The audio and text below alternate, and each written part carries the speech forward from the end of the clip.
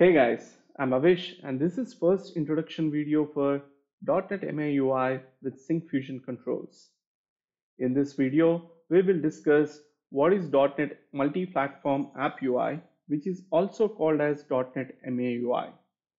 Before starting off the code development with Syncfusion controls, let's do a quick recap of what is MAUI, how to get started with MAUI.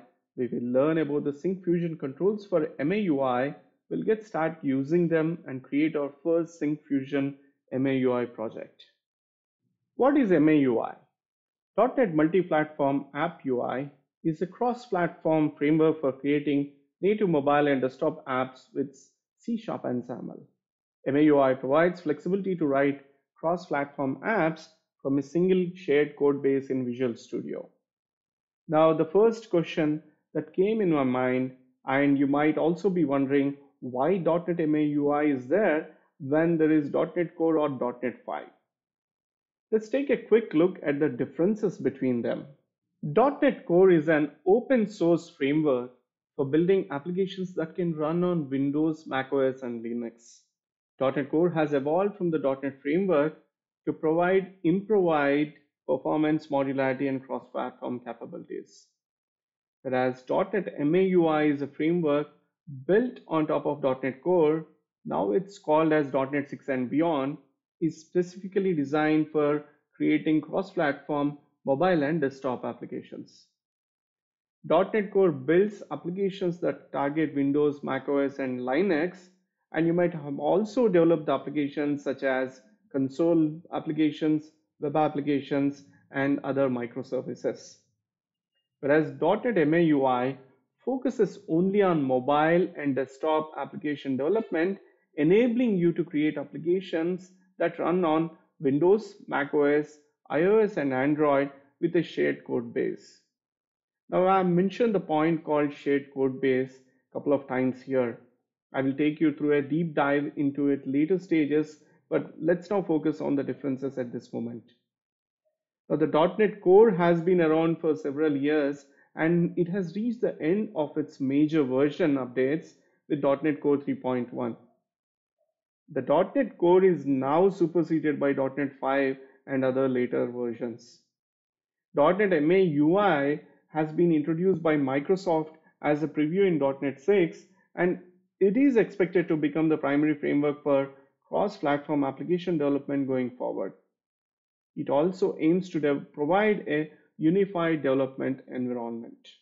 Finally, to conclude, .NET Core or .NET 5 or later versions are used as general purpose framework for cross-platform development to build console, web, and other microservice based applications, while .NET MAUI is a specialized framework for building cross-platform mobile and desktop applications. Let's get started by installing the latest version of Visual Studio. Notice that there are three variants of Visual Studio that are available to download. The terms community, professional, and enterprise are often used to describe different editions or versions of software or services. In general, community is an open source version of software or service that is freely available to the end users. The development and maintenance of community editions rely on contributions and support from the user community. The two other options, which are professional enterprise, are paid versions with enhanced features and better technical and business support. In this session, we will focus on using the community version of Visual Studio, and let's get started by downloading the same. Let me click this link to download the latest version of Visual Studio. To save some time, I have already downloaded and installed the community version of Visual Studio 2022. During the installation process, Visual Studio Installer presents options to install multiple workloads. Notice that I have opted for multiple workloads such as ASP.NET Web Development, Azure Development, Node.js, and others. However, it's very important to select .NET Multi-Platform App UI Development option throughout the installation process. Once the installation is completed, let's now focus on Syncfusion. Now that the Visual Studio 2022 has been successfully installed, let's concentrate on the Syncfusion MAUI controls and learn how to configure them. Syncfusion has created more than 1800 plus feature-rich components that can be used by the developers for building modern mobile and desktop applications. Syncfusion team has done a great job of developing sophisticated and comprehensive controls in a variety of categories, including grids, data visualizations, navigation, sliders, editors, calendars, schedulers, layouts, and many more. Please refer to this link for more details. The scope of this session and the series of upcoming sessions is to use the Syncfusion Essential Studio for .NET MAUI that can be used to build the mobile applications. Now that we have completed the prerequisites of installing the Visual Studio, the next step is to download the Syncfusion Essential Studio for .NET MAUI from this link. Please choose the appropriate platform and download format and install the controls on your machine. The Syncfusion team will send you the installation instructions after the license has been obtained. I will skip the configuration steps and proceed with the next steps. Once the Syncfusion is installed and configured, the next step is to add Syncfusion to the Visual Studio project. Let's now start the Visual Studio 2022 by creating a blank project. Let's open the Visual Studio and continue without code. Choose the extension on the navigation bar, click on Manage Extensions, search for Syncfusion. You should be prompted with multiple Syncfusion extensions.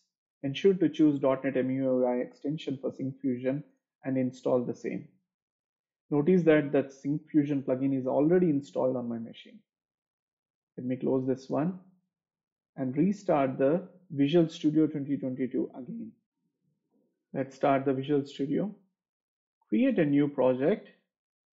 Notice that we have now a Syncfusion Template Studio as a template to choose. Let's select this and proceed further.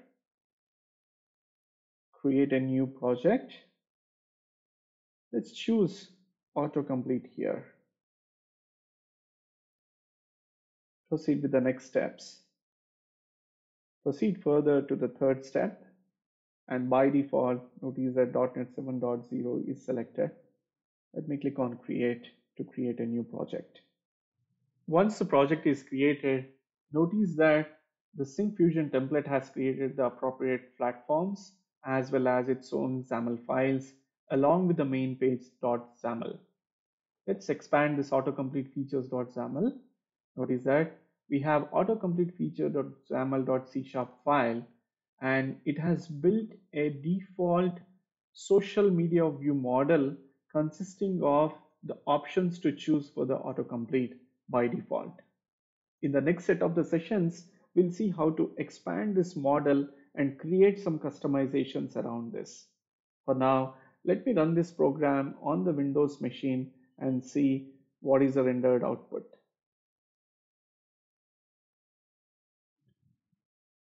Notice that the debug mode is running the application as a Windows app with autocomplete text box of Syncfusion. Let me type something here to select values from the autocomplete option. The autocomplete control is working as expected in the Windows app. In the next session, we will take a deep dive by customizing the autocomplete control and will configure this to run on the Android device using the Android SDK Manager. That's all for now. Thank you for listening and have a great day.